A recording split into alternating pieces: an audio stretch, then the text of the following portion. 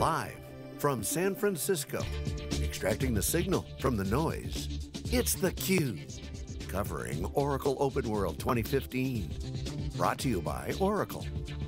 Now your hosts, John Furrier and Jeff Frick. Okay, welcome back everyone. We are here live in San Francisco for exclusive coverage of Oracle OpenWorld on Howard Street. They closed down San Francisco with 60,000 attendees.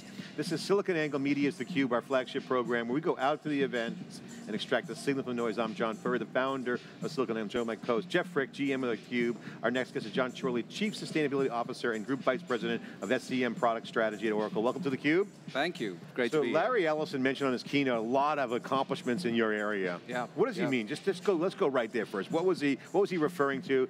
Big plug in the keynote. Where's the innovation? What's happening? Why is he bringing that up? What's the importance? Well, for the first time, we are delivering, any company, we're delivering manufacturing solutions on the cloud for our manufacturing customer base. First enterprise class, broad-based set of manufacturing solutions, and they're available now from Oracle. He called that a significant achievement. Absolutely. It's been a long time coming, a lot of development work. Sure, clearly supply chain applications, there's a lot of different aspects to running a supply chain in a business. You've got to cover your order management process, your manufacturing process, your product design process, procurement processes. All of those have specific requirements needed for manufacturing companies. And we've built a whole new set of applications to support all of that. You know, I was taken back by that as well. And you know, being from the old client server generation back in the days when I used to work for HP, I remember some of the early implementations. It's a broad suite of capabilities. Absolutely. So to move it to the cloud, it's not a, hey, it's bolted to the cloud. Exactly so. And of course, we didn't just take what we had and moved it to the cloud. We actually really looked at what constitutes modern supply chain applications, what business problems are people trying to solve, and really built that into our software. Great new user interfaces, built-in analytics, all of the support of the modern technologies people want, combined with real flexible business processes. It's interesting, this cloud transformation really feels like, to me, kind of what happened with ERP and supply chain management 20 years ago. massive fat taken out of the system, significant change in the way business process is done. And now you're taking this next giant transformation within the cloud and wrapping it back into Absolutely. I mean, what we've seen, frankly, is somewhat of a growth of complexity. People have brought on board new systems to deal with the way people now do business, all of the different channels they have to support, the different ways they manufacture, outsourced, insourced, near-sourced. All of those things have added a lot of complexity to their current systems, and they really need a way of implementing a new solution that addresses that, does that natively, if you like, does that using modern technology and a modern user experience. Rick Jewell on your team, Oracle, was quoted saying that this cloud suite represents about 80% of the broad market requirements just in the cloud. Absolutely. I mean, that's pretty compelling. I want to make sure that people know that. It's pretty amazing, actually. But I want you to tease out the question that I have, which is it true that you could run the app on-prem or on the cloud 100%? That's correct, absolutely. Oracle's policy regarding our cloud applications is that we will make them available on the cloud.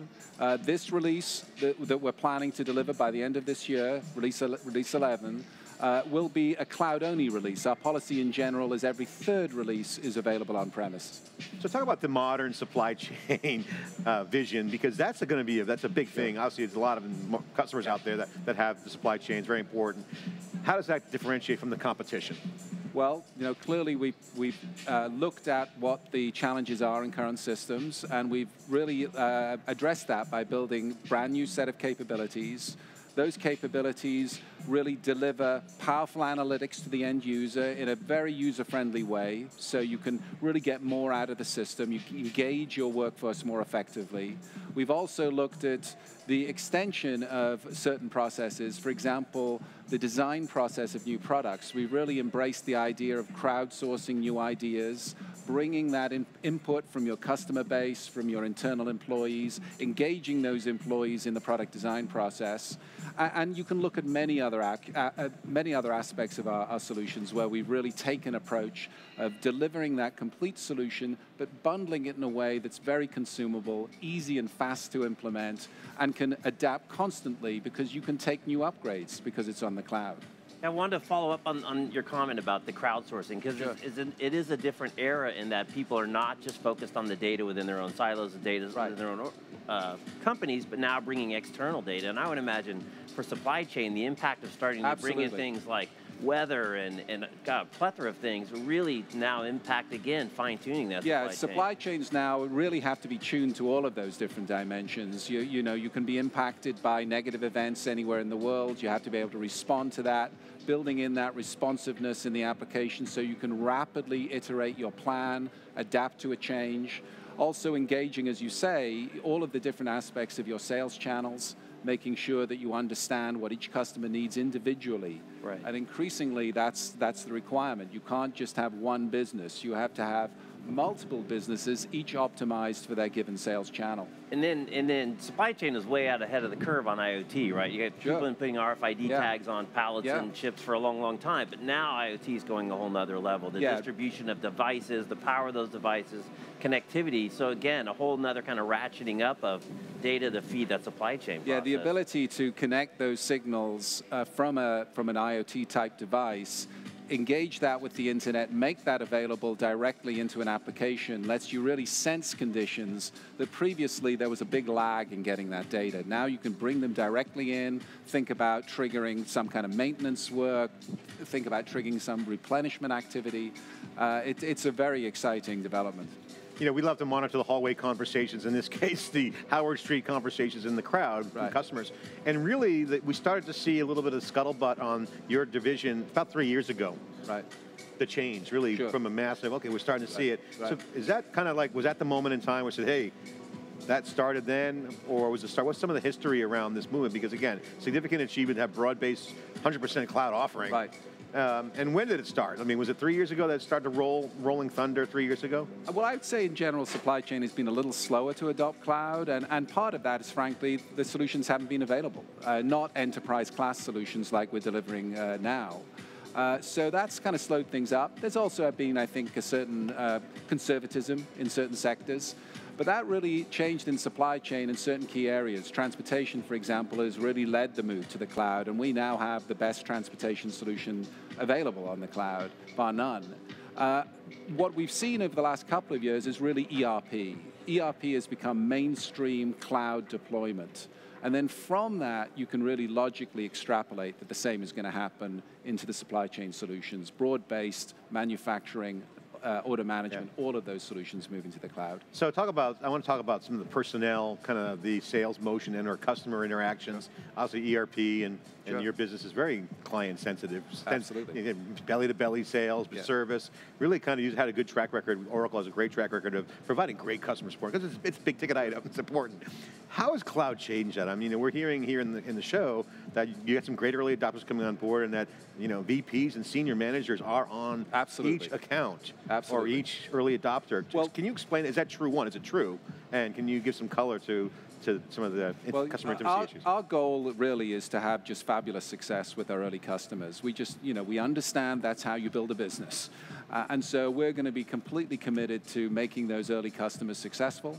So we have a formal program around that, help train their implementers, engagement of vice presidents, as a key point of contact to streamline any challenges they may occur. We want to come back next OpenWorld and really talk about a whole bunch of successful implementations. So the customers won't necessarily lose the intimacy of the relationship with Oracle, although the cloud will streamline a lot of things for them, standing up stuff, being more agile and more secure, as you guys are promoting. But you have support for them. I think the great thing about cloud, frankly, is that you're in a long-term relationship with your cloud provider.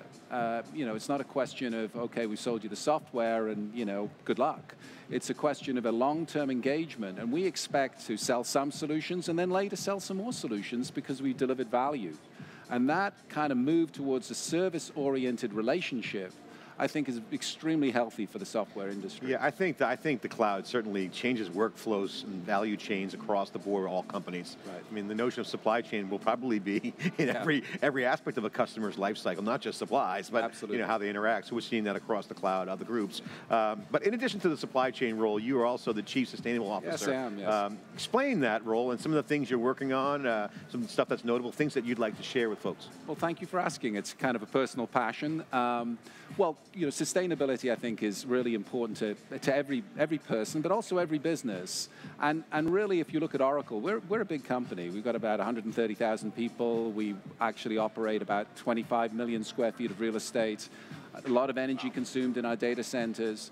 All of that gives us an opportunity to really drive forward-looking programs about driving down our energy consumption, being efficient about water usage, being efficient about waste. And that is actually just good business. So we do that, we can really drive down it's not some philanthropy. of our costs. Mark Hurd would say that drives cost of goods sold down. That's correct. That's a competitive advantage. Absolutely. Can you share some color into that? Because obviously you own your own buildings, we know that in Redwood Shores. Sure. But you talk about data centers, now you have mobile devices, so now there's a lot more Oracle touch points everywhere. Absolutely. So how is it a competitive advantage? With the cloud, for example, the data center that a customer is operating is our data center. And customers are going to be very motivated to understand how efficient that data center is, because to some degree it's part of their brand too. And so, we are obviously looking at, highly efficient. Our data centers on average are about 50% more efficient energy-wise than the average. We're constantly looking at ways to drive that down, adding more renewables into the mix. And so, there's an example of a very good relationship between, what's good for Oracle is also good for our customers and also lines up their mission with our mission.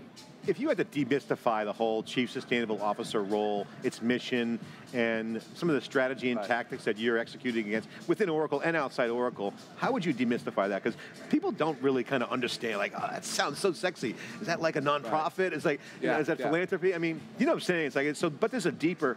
Well, I'm an evangelist, inside Oracle. I want to bring attention to the good things we're doing, and we're doing fabulous things across the board. This event, for example, is one of the most sustainable events in the industry, and people actually tour this event to learn from Oracle. Yeah. So I want to bring that message out there. I also want to communicate to our employees. The employees like to know what kind of company they're working for, and we have a great track record. I want to communicate that, make it an attractive place for Oracle to work, for people to work, because we're in a talent battle like everybody else, and that's part of it. And in general, just to make sure that Oracle is a good corporate citizen, that we maintain that perspective. What's been the most exciting thing that you've learned that's been magnified over your career and the sustainability piece of it? What learnings can you share that's been magnified for you? Just energy. One of the interesting facts about a piece of equipment, high-end server, is it actually costs more to run than it costs to buy. So when you factor in the energy and the just from the power consumption and the air conditioning associated with that.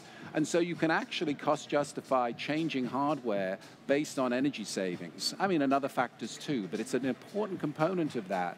So really, our goal is to drive down that ratio of running costs to purchasing costs. That benefits our business, and it benefits the customer. So I'll ask you the same question in context to your business, supply chain, cloud, and on-prem. What's the big learning that's been magnified on this awesome accomplishment, achievement, as Larry Ellison said, over the past 3 years or so? What's the big thing that's come out for you, looking down now at the stage of success? Well, I'll answer that in two ways. First way is I think it is really a testament to Oracle that we were willing to make this long-term strategic investment in essentially reinventing our applications. And that really is a testament to Larry and his commitment to make that kind of strategic investment. And the other really is, that there are new ways to develop software that can really help to deliver innovative new solutions. And if you're open to those ideas, you can really deliver something special. What are you most excited about for SCM right now? What's the most exciting thing happening for you? You want me to say which of my kids I love the most? Yes. It's our favorite question. I think we've done some really interesting things in the user experience. If you look at some of the applications, for example, the planning application, it's fabulous UI. If you look at some of the manufacturing stuff, really innovative visual, use of visuals. And I think that's really been a very positive. And I think that really does help make applications more consumable and allow people to get more out of the applications they own. And are you guys starting to shift kind of your development and delivery to be kind of more in step with kind of a cloud-based system where you can do stuff more frequently? It's not kind of this every so often we're on. Well, we're delivering a release every 6 months, more or less, and that really is an enormous pace. But the most important thing is if you're on the cloud, you can take the release. In the past, we may deliver the release, but folks, would choose operationalize it, upgrade it, challenges around security patches, all kinds of whole potential risks. So now, we take on that burden. We can deliver the upgrade. We make sure we don't break what's there, and you can take advantage of the new functionality. And I think that's a tremendous development. How about some metrics? Any numbers on customer adoption? Can you share any data? Well, we've got hundreds of procurement customers already, hundreds of inventory customers. Probably 100 or so on our PLM and product master data management solutions. The adoption, obviously, of order management and manufacturing is, needs to take off. We're just releasing that now, but we're very excited about it. Great shout out from Larry Ellison on stage. Again, for the folks, I'm a software guy, it's very difficult to do what you've done, to move it 100% on cloud for 80% of the broad market is a big achievement. Congratulations. Well, I appreciate that very much. I'll pass the thanks on to my team, for sure. I'll give you the final word. Where can people find information about the products, SCM, and all these good stuff there? Well, OpenWorld's a great place to do that, no question. We're demonstrating all of our new stuff, including our upcoming release, in the demo ground, so please go down there. Also, we're running another event, which I would love people to attend, which is in San Jose, 25th to the 27th of January. We call it the Modern Supply Chain Experience, previously known as the Value Chain Summit. And that really is a focused supply chain event.